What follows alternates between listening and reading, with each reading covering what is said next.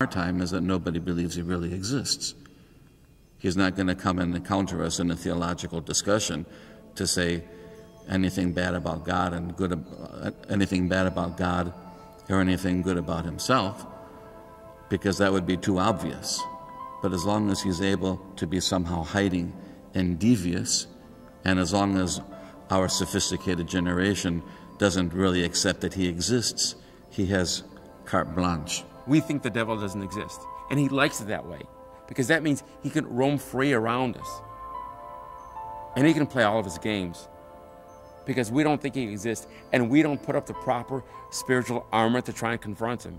That's why we need to learn about St. Anthony and all these saints, because they give us the spiritual wisdom that we need to fight the devil in spiritual warfare. St. Anthony was born in the year 261 AD in the area of Egypt, and from a very wealthy and rich family. St. Anthony was, from the very beginning, even as a child, a humble, simple human being. He did not enjoy going out much, playing. He preferred staying at home. And while he did not receive a formal education, he was quite an intelligent young man. When St. Anthony was 18 years old, his parents passed away. And at the time, he had a really young sister that he had to take care of, that he was put in charge of. And what he does is he ensures that she's taken care of. He sends her to a convent. About 6 months later, a defining moment happened in his life, something that changed his life forever. St. Anthony, going to church, thinking about his life and the life in Christ, and the death of his parents, was struck by the gospel reading of the day. The gospel reading of the rich young man, where Jesus says to the man, answers his question, what do I need to do to inherit eternal life? And he heard the words, if you would be perfect, go sell everything that you have and give it to the poor, and you will find treasure in heaven. He took these words literally. He left that church that day, and he gave what he had to the poor. So he abandons his wealth, takes care of his sister, and then he begins sort of a journey which we would describe as the origins of monasteries and monasticism. In this day and age, as well as in the day and age of St. Anthony, but especially today where we're running around doing this, that, and everything, and we don't have time to really see who we are, to see our sins, to see, the emptiness within us, so that we can then turn to God. How can you turn to God? We didn't even know that you need to turn to him. St. Anthony knew that. In the beginning, he started that long path of meditation, of endless prayer, and of contemplation. So he leaves the city in which he's raised, and he lives sort of on the outskirts. Living in the outskirts, he comes into connection with many Christian hermits. In these little huts that he would be going to, he would be meeting elderly individuals. And from each elderly individual, he would pick up a certain virtue. He receives different lessons in humility, in love, in patience, in prayer, and in a life devoted and solitary to God. Each virtue that he picked up from each of these huts ultimately made who St. Anthony was going to be. In a time where his peers were fighting political, powerful forces and heresies, Anthony soon learned, after retreating to the desert, that he would be fighting the most difficult opponent of all, Satan himself. After the time of St. Constantine and the legalization of Christianity, the persecutions ended, and we have a new form of martyrdom that we call monasticism, where people, during the persecutions, many times Christians had to be held back because they were too willing to give up their lives. People always say, well, aren't monks just running away from the world, and aren't they just running up to close themselves in a cell? The reality is, for St. Anthony, he is running out to find a fight. At that time, it was thought that the demons lived in the wilderness. That was the place where they resided.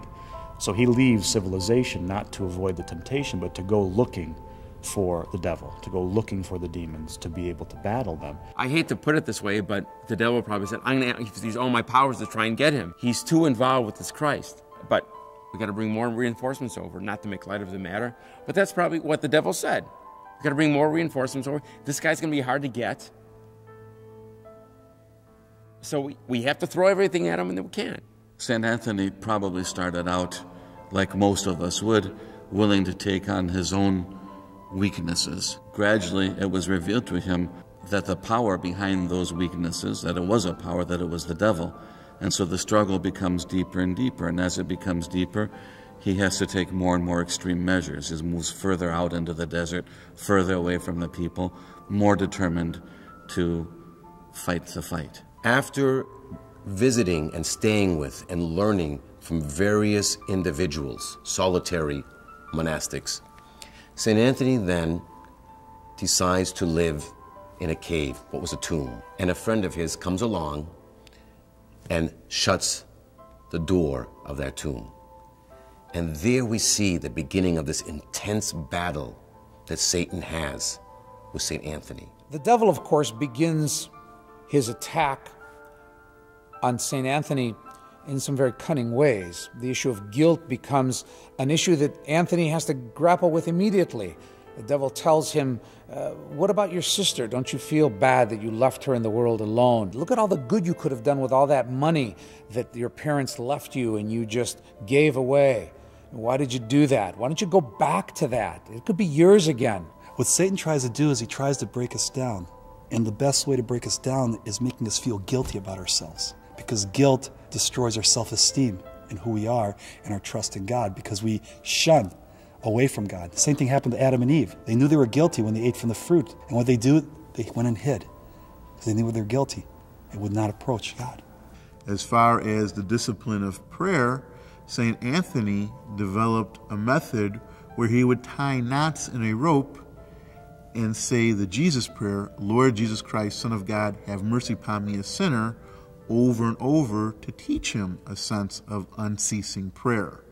But as he would sleep at night, the demons would enter and untie the knots of the rope to try to detour St. Anthony from his unceasing prayer.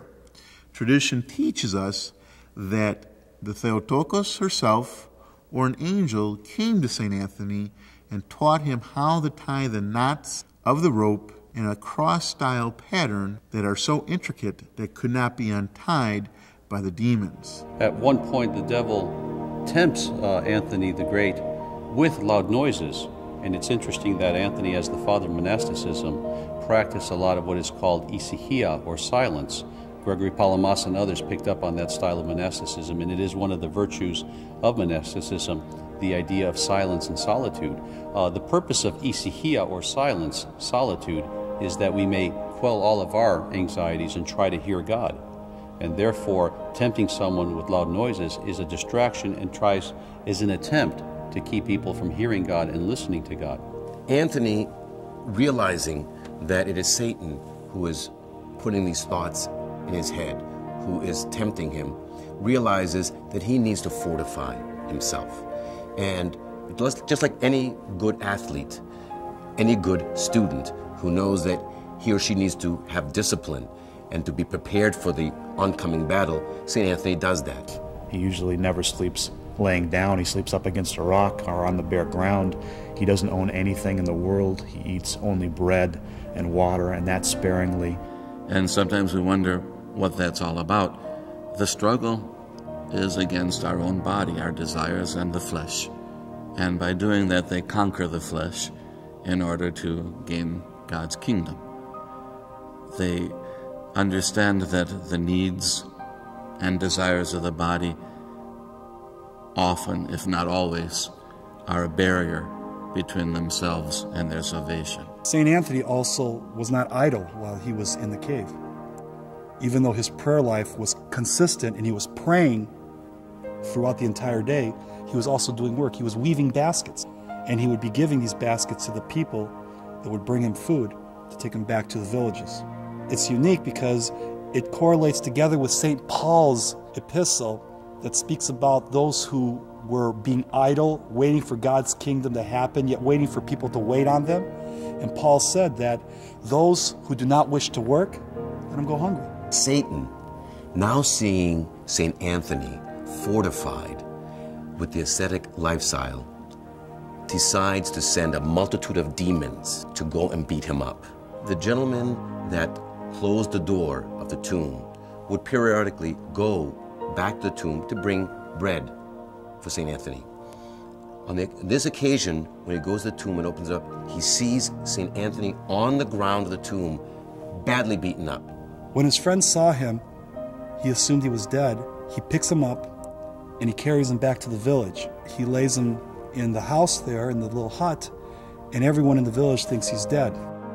St. Anthony revived, and he insisted on going back and being sealed again back in that tomb. Even laying flat on his back, looking up at the top of the sealed tomb, he addressed the demons by telling them that he is ready for battle again, that he will not run away from them. But he said, "Here I am Anthony. Nothing will separate me from the love of God. Give me your best shot." And they did. And at that point, Satan, in the guise of various beasts, brings his demons in there. Lions, bulls, leopards. And one is about to leap at St. Anthony. In the center of this great tumult, Anthony turns to all of the attackers, all the animals, all the demons manifested in these beasts, and says to them, "Why were so many of you sent here? One of you could have finished me off. Why didn't you come alone?" And he just sort of stands there and says, if you were given leave to eat me, then I'm ready. But if not, I'm a servant of Christ. Depart. And it's almost like the crack of a whip. They just turn and scatter. In the middle of this great tumult, this crisis, a beam of light streams into the tomb. Anthony, knowing it was God, in a moment of weakness says to him, "Where were you? Why didn't you help me? Look at me, I am all but dead." Christ not only assures St. Anthony that he was with him throughout all of his struggles, but that he will forever be his helper, and that St. Anthony's renown will be known everywhere. The beauty of this episode is that it allows us to see the humanity of Anthony. It allows us to identify greater with him within the own struggles and turmoils we have in our own lives, to know that even in a moment of weakness, God does not abandon us, but God builds us up and allows us to show our love for him. St. Anthony is now about 35 years old. He has spent 15 years in the tomb. And he decides to go now out into the wilderness. So he leaves the cave. Withdrawing further into the wilderness as he's moving from the tombs where he lived to the mountain where he is going to eventually live, there's a story of him seeing money or gold along the path. St. Anthony knows that this is a temptation of the evil one and steps over it as he stepped over the devil in his own life so many times. He crosses the Nile River and he finds an old abandoned fort. He has about 6 months' supply of bread, and he goes into this fort and he locks himself into the fort. And for 20 years in this fort, he does not permit anyone to come and visit him inside the fort. And he continues his ascetic life, the ascetic struggle. Pilgrims would approach the mountain from far off and hear the clash of armor, and they would go up there and they would just see St. Anthony sitting there, and we realized that he was fighting the demons hand to hand, defeating them constantly. And they'd become frightened for St. Anthony and actually frightened for themselves. And St. Anthony basically said to them, do the sign of the cross, mention the name of Christ, and you'll have nothing to fear on your way back home. And they would do that. They would make the sign of the cross, mention the name of Christ, and have a safe journey back home. At one point when St. Anthony is in solitary for so long as a recluse, he's locked up for a good 20 years or so, the people that are out amongst the deserts, also the other monastics and hermits, eventually want to see him. They want to be able to receive advice from him and guidance and see him. And as so they go up and they tear the door down to be able to get a glimpse of him and to speak with him and to get counsel. There is a discourse in the life of St. Anthony where St. Anthony relates to the monastics what he himself has encountered, what he himself has experienced, and gives them encouragement by telling them what he has undergone, the struggles, the physical struggles, the spiritual struggles, the struggles against the demons, and how they need to fortify themselves with Christ through prayer, through fasting, through contemplation, through love for one another. And through the wisdom he offered others and through the direction he offered others, Anthony the Great is recognized as the father of organized monasticism, and not just the ascetic life, but the father of monasticism. During one of St. Anthony's many discourses with the monks, a question is raised. Where does the soul go? What happens to the soul after death? Anthony internalized this and prayed so fervently to find an answer to this question that he was drawn during a dream to the window. He looked out the window and he saw the souls going by, and this great monster taking some of the souls out of the air and dragging them down, realizing at that very moment that what he had experienced throughout his life, the reality of Satan, was true, and the reality that some souls passed by that snare of the devil and reach heaven. While Anthony was in the desert, there was very few times that he actually came out and lived in the world, or he came out and visited the world. One instance was during the Arian controversy. The Arians were saying that St. Anthony the Great was actually an Arian in thinking, and that he was actually practicing and preaching the Arian theology. Arius was saying Christ was not God. He was a human being. He was born of a woman. He wasn't God. And that was just totally throwing Christianity as we know it out of whack. St. Anthony therefore decides to leave the wilderness, to go into the city of Alexandria, to inform the people, first of all, that he is not an Arian, and secondly, to reveal to the people the errors of the Arian belief. It had to be a wonderful sight for these townspeople to see St. Anthony come off the mountain, because for about probably most of their lives, they've heard of this hermit that was up in the mountain, and I'm sure they were all curious why someone would stay up in the mountain. And then they have him come down and publicly condemn the Arians for what they were doing. It must have been fascinating just to talk to him.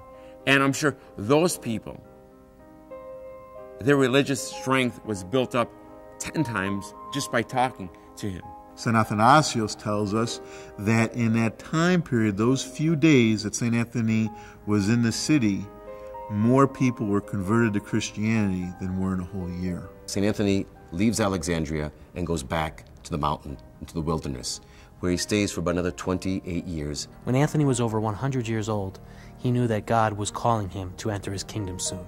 So what he did was he distributed the few possessions he had between Athanasius and one of the other monks of the Egyptian desert. And he looked up to heaven, and what he saw was as if there were friends cheering him on, telling him, yes, you've won the battle, you've won the race, come home. He smiled, he closed his eyes, and he fell asleep in the Lord. I would say the same temptations that surrounded St. Anthony in the desert are many of the same temptations that we face today. The temptation of money, the temptation of sex, the temptation of greed, of wealth, of power. These are all temptations that we struggle with today. And we need to learn from his example by fleeing from the world, maybe not physically, but spiritually, fleeing from this world. We don't have to become monks and nuns in order to repent and in order to straighten out our lives. There are accounts of many, many married saints, and even the acknowledgement among the monastic community that in some ways it's more difficult for us who stay, as we say, in the world, to conduct that same battle. Anthony's example of life gives to us, as St. Athanasius taught, that ability to understand that we can transform our lives in this world to live for Christ, not being shackled by the cares of this life, but only freed by the bonds of love that is our Lord. For all the miracles, struggles that St. Anthony did, encountered, experienced, the title he has received is God's friend. That's what struck me most in reading the life of St. Anthony by St. Athanasius, that he is called God's friend. Because throughout his life, first and foremost, what was important for St. Anthony and what he taught the monastics, what he taught the lay people, the pilgrims that came out to him in the wilderness, no matter where he was in the wilderness. The thing he would tell them time and time again was to love Christ and to love one another. St. Anthony was a master of repentance, and that is the strongest image that I carry of St. Anthony. One of our professors used to tell us that on his deathbed, or he was nearly 100 years old, that from the years of repenting, that there were tracks in his face from the tears that it had eaten away at his cheeks. And he had some disciples who were around him as he was dying, and he was praying and praying that he could have more time to repent. His disciples were saying, "But Father Anthony, you're a master of repentance. What are you talking about?" And he told them, "No, I've only begun."